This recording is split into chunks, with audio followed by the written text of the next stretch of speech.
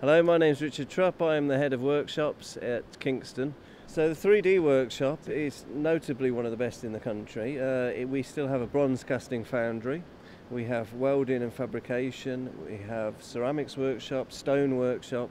We have rapid prototype, 4-axis machines, hack space, CNC routers.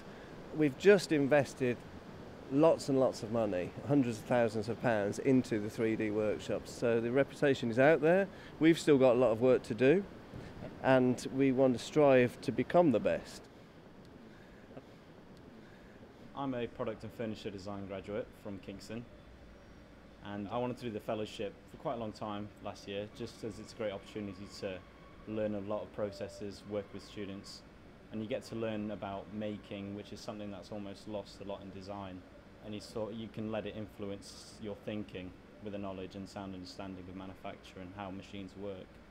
I help the students a lot with problem solving, so they show me an idea that they have, and also through to making it as well. So it's not just a case of making something for the students, but going through the whole process of idea and making it a reality for them. So it's problem solving and also manufacture as well.